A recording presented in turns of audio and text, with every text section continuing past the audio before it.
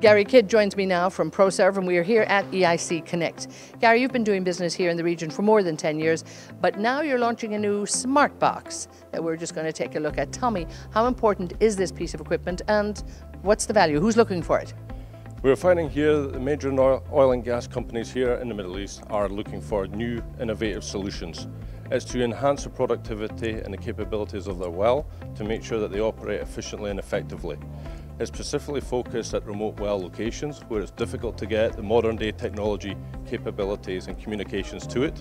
Proserv has come up with a simplistic and ingenious solution for it, which is called the Smart Box. The Smart Box is a bespoke product for Proserv. It can be retrofitted to any piece of equipment.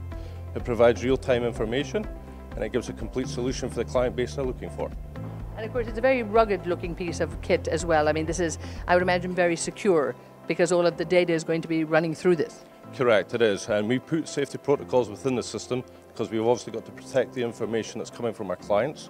That's controlled, but it's also controlled through our online system, which we've used EIC Connect as a launch pad. Now, of course, a lot of people here looking at the new digital future in this sector, and there is no turning back on this. But a lot of people have to really step up on this and really move fast. What can you do to actually help them move quicker and get on board? So we've actually done that and embraced that this year with Proserv. We've actually been acting very aggressively and coming up with a solution for that demand.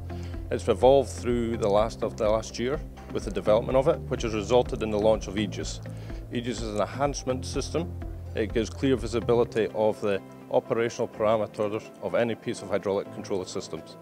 We've used it as an online system, so it's embracing the digital technology. It's unique to clients. We've used the EIC as a launch pad for that. Through this today, it's obviously created many opportunities and created a lot of interest, which we will follow up through time. Now, being here at EIC, obviously you're using it well, as you say, and you've made that very clear here. But tell me how important this is and the feel that you're getting from many of the other colleagues who are coming here. It's been unique here being for the EIC. To get this kind of level of focus and people involved that come to the show, it gets us to the right people at the right levels to make the right decisions. And by doing that, it's allowed us to be very progressive today. And again, a lot of bilateral meetings, one-on-one meetings. We had some of the senior people here from Abu Dhabi and Dubai here, looking around, talking to people at the stands here. And really, I think giving it that credibility. But where do you think you make the best connections here? So I think we've made the best connections with the technical people that's been coming here today. They've understood new technology and new solutions. To try and embrace that and to actually get to the key people that can make those kind of decisions is challenging. What this event has allowed us to do is actually bring them to us and have the one-to-one factor. We've used the one-to-one meetings. They've been very successful. The feedback that we've got is very positive. The key focus now is to follow up on that and actually show what we have and the capabilities that can help to them. What would you say to other British companies who are looking to perhaps come here? Obviously look very closely at the work EIC is doing, but also what do they need to do? And when they come here, it's not about really servicing from afar. They need to actually come and stay and commit for the future. It is, and that's one of the key things we found by doing business in the Middle East, is committing to the region. They've now incorporated their in-country value, which is about development of businesses in the country. For the UK companies, I would suggest actually coming over to here and speaking one-to-one.